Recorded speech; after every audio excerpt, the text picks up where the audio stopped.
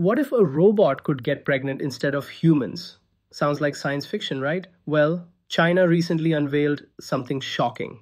A Chinese company called Kaiwa Technology is building what they claim is the world's first pregnancy robot. It's a humanoid machine with an artificial womb where a fetus could grow in synthetic amniotic fluid connected by a nutrient tube like an umbilical cord.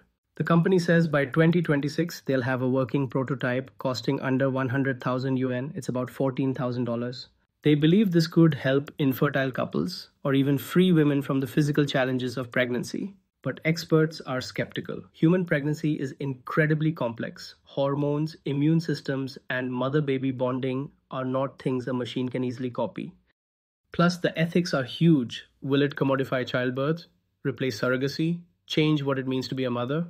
So is this the future of reproduction or a dystopian nightmare waiting to happen? Would you trust a robot to carry a baby? Drop your thoughts in comments.